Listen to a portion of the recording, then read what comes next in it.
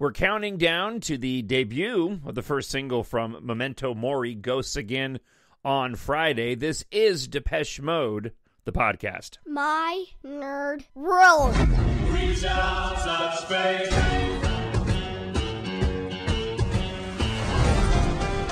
I'm taking a ride.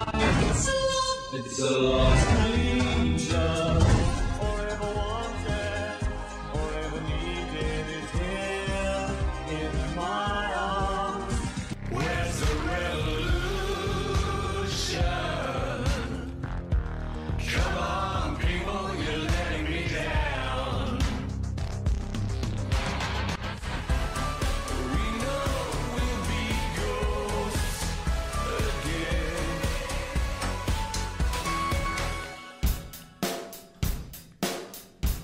It is My Nerd World and Depeche Mode, the podcast. I'm your host, Jon Justice, and I wanted to put out a special episode today as we head into Friday to talk a little bit about the few developments that have taken place this week and also share some listener feedback as you and I both anticipate the release of Ghosts Again this coming Friday. It's a time, for me, it's a time for every Depeche Mode fan to just get excited. And as I mentioned on the last episode, this might be the last time when we have a circumstance after this long a period between releases, such a unique circumstances from the COVID pandemic to the passing of Fletch. This whole time period and era of Depeche Mode really seems to be taking on something unique and something special. And it reminds me quite a bit of the late 80s to mid-90s. I'll get a little bit more into this later on in the episode, where Depeche Mode was such a part of our lives at the time, at such a young age. And I'll speak for me, but I also know that from the individuals that I've had the just amazing privilege to come in contact with, even today, it is such a unique, friendly, an amazing community of people from around the world that have been brought together by this band, and it still seems like such an exclusive club that the rest of the world still hasn't fully realized. It amazes me the number of people that I come across just because of my full-time job as a talk radio host who are completely unaware of the impact of this band. And it's always been like that. You go back to Music for the Masses, Concert for the Masses, which I was so blessed to have memories of because I was there. And how the community around Los Angeles specifically was, and the news outlets and even other radio stations, just completely unaware of the magnitude, the massive popularity of this band. And it just always seems to be that way. When I tell people how many records they sold, how many shows that I've been to, how they sell out still to this day, decades on, it's amazing. So it still feels like such a unique and special thing that I know that we all take ownership in. And so this time around, and maybe it feels like this before every Depeche Mode release, and I just know for me, this feels different and unique. And the things that are happening are touching me in a way that they haven't in decades, a way that they haven't since the Warehouse Records music signing in the 90s before Violator, before the tour arrived for Songs of Faith and Devotion for the 4-night stint at the Great Western Forum. So I don't want to make this a long episode today. Like I said, we've got a much larger episode taking place on a Friday after we've all had the opportunity to hear Ghosts Again. Right? Massive speculation on our part, but that's going to happen. So I guess I should just put that out. It's going to happen. So first and foremost, let's go here. There was some breaking news that just happened right before I started recording. But before we get to that, there has been a track list floating around. Now, I laugh because I don't put a lot of stock in this. I have seen this from multiple sources. I have seen this coming from sources here in America, and I've seen this coming from sources overseas. Now, whether or not this is the same information and it's just a game of telephone, or whether or not there is some legitimacy to this. And I want to speak to a bit of what could be the legitimacy to this. So there is a track list that's floating around. Most people have dismissed it. Nobody has really come out and specifically said, no, 100% it's not real, and this is the reason why.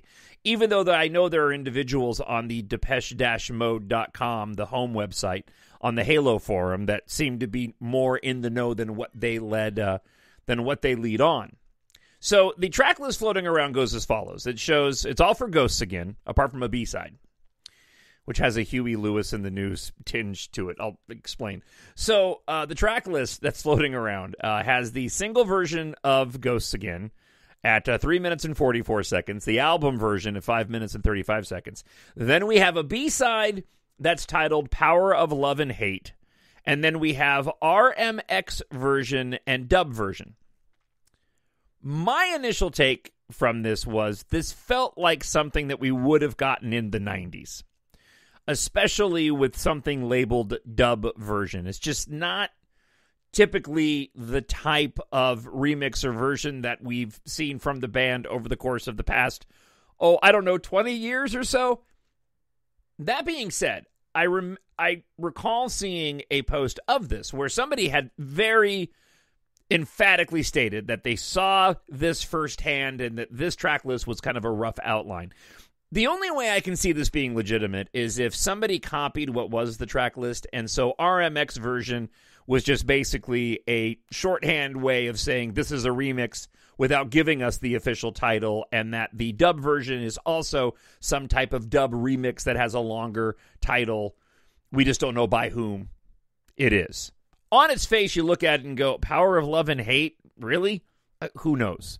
It reminds me of, for those that remember, there was quite a bit of talk of, and I can't remember what album it was attached to, but there was it might have been, I think it was around the Exciter time, because I know we got some leaked info on that around Exciter, although things tightened up quite a bit after that. I miss the days of leaked music. I'm obviously shocked that we haven't heard Ghosts Again by now, and I think it's just because there's fewer and fewer physical copies being distributed, and typically that's how this stuff would get leaked. But there was this rumor floating around of a Depeche Mode track called Ponytail Girl that everybody was talking about. And it turned out to be a song, but it was by the independent band Color Theory, which sounded a lot like Depeche Mode at the time. And I remember you could find it on it was like your LimeWire or your Napster of the time. So there could be some legitimacy to this, and whoever put it out simply created the track list based off of what they saw without giving specifics. I'm still putting the tag on this that this is fake, but we'll know in less than 48 hours or so. By the way, my speculation is based on the countdown. So I'm in Minneapolis, United States. I'm in Minneapolis, Minnesota. And based on the countdown clock, it looks as if it counts down to 0 at, I believe, around 11 o'clock my time, which would be noon Eastern here in America. I didn't look at it before the show started, but I remember that when before I went to bed last night, I was looking through on a few things, and I saw that the timing on it. I was like, oh, I was thinking it would come out around midnight, and it sounds as if, no, it'll be out around noon on or 11 o'clock my time, noon Eastern here in the United States. So I paused the show in the middle of my talking about what is most likely that fake track list. I happen to I have the home Halo message board up. I happen to do a refresh on it because some of the information I'm going to share you about this billboard going up in Los Angeles, some information just dropped on that. I did a refresh, and a poster on the message board, Valdix, want to give credit where credit's due, just posted a link to the Italian Rolling Stone where they've just posted an article that Depeche Mode will be performing at San Remo in the middle of this month. Dave Gahan and Martin Gore will perform on the final evening of San Remo on Saturday, February 11th. The push on this album is much bigger than I expected. I know that just based off of the initial announcement of the tour, I was excited. Of course, we're expecting a second leg, especially here in the States, because we only have a select few dates. But the inclusion of the band at so many different entities, including San Remo and another one I'm going to mention where they will be a part of some recording sessions for a French television show.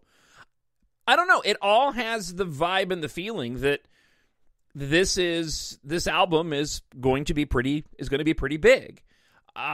And I'm basing this off of, I guess I'm basing my thought on this off of comments that Dave made during the Berlin press conference of how he wasn't sure if he wanted to go out on tour again. And he had to think about it a little longer than he did before. And at the time of the Berlin press conference, I was getting ultra release vibes where the band didn't want to go on tour. Dave was still coping with his rehabilitation. I didn't want to put pressure on himself from touring. And while Dave, obviously, for a long time now, has been clean, which is just a miracle and in and of itself, and a testament to the person that is Dave Gahan. I was kind of going off the assumption of, based on the band getting on, the passing of Andrew Fletcher, that they would do a large tour, but perhaps it would be a little bit more subdued around the edges compared to what they normally do. But by all intents and purposes, it looks like this is going to be just as big and expansive as was the Spirit Tour. Now, some other news I wanted to share, and that is the official Depeche Mode Discord page. I'll be honest with you, I have not bothered with Discord. I've been leaving it up to the people on the message boards to fill me in on that. It's just not something that I'm a part of at the moment. And with everything else I have going on in my life, I didn't want to go and hop on board and join another social networking aspect. However, on the official Depeche Mode Discord page, earlier this week, they showed a photo, and then on the following day, a map to a location, which was a storefront or potentially a warehouse in Los Angeles, California. The speculation has been that there would maybe be a mural unveiling or maybe a possible live location for Friday.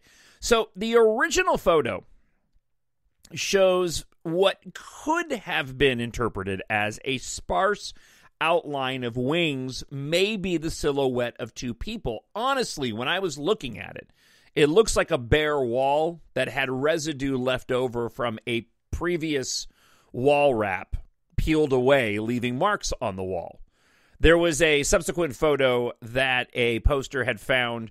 It was a Google photo from Google Maps, and it showed a large Kraft's food advertisement at that location. So my initial speculation was that this was going to be the location of where a new billboard would be going up. I did not think that what was shown first of what looked like it could be angel wings in the silhouette would be part of the art. However, based off of what was just posted within the past hour, it looks indeed like this will be a billboard of some kind. You can see two individuals on the scaffolding that are painting what look to be wings of some point at this time. At this point in time, and the original markings that they showed earlier in the week look to have been placeholders.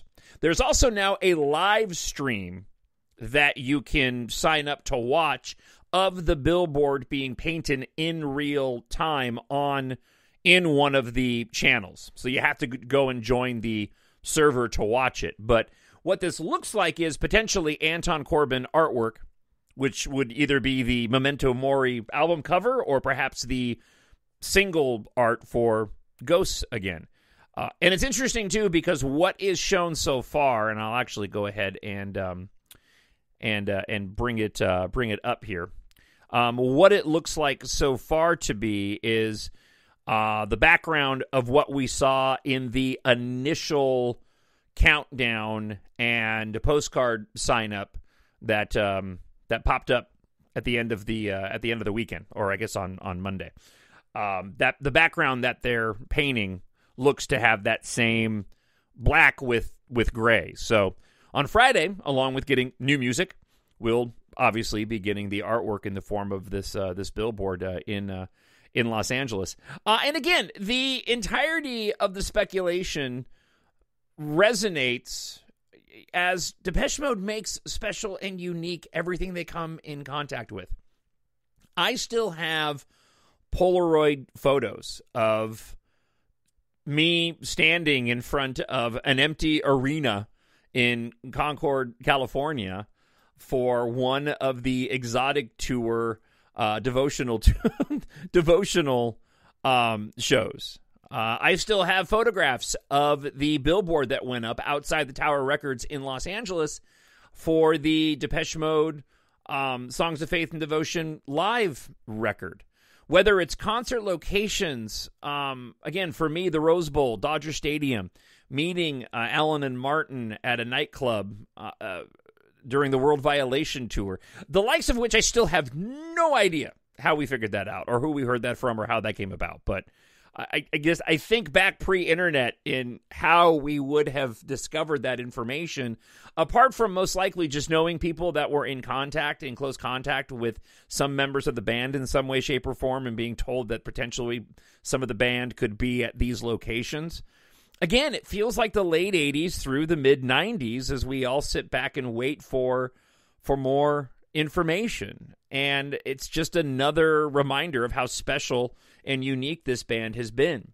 I've been making notes for future episodes, as I mentioned on the previous episode, and I've gotten a lot of great responses so far.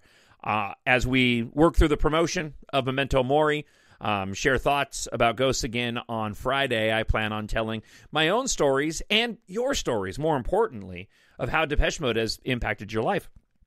So I began to just start taking notes.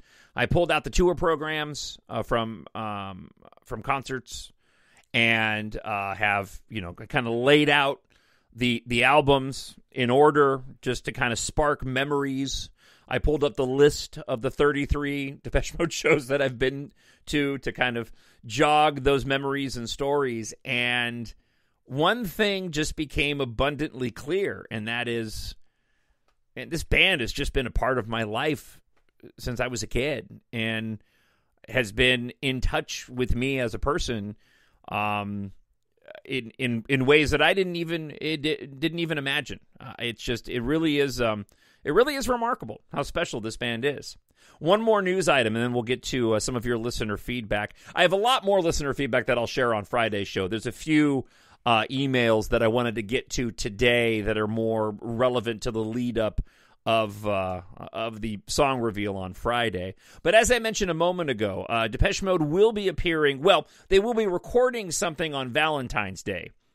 Terra Tata is a 100% music French TV show where the artists perform live, and they're also, as part of the show, is that apparently there are frequent unexpected duets with other artists.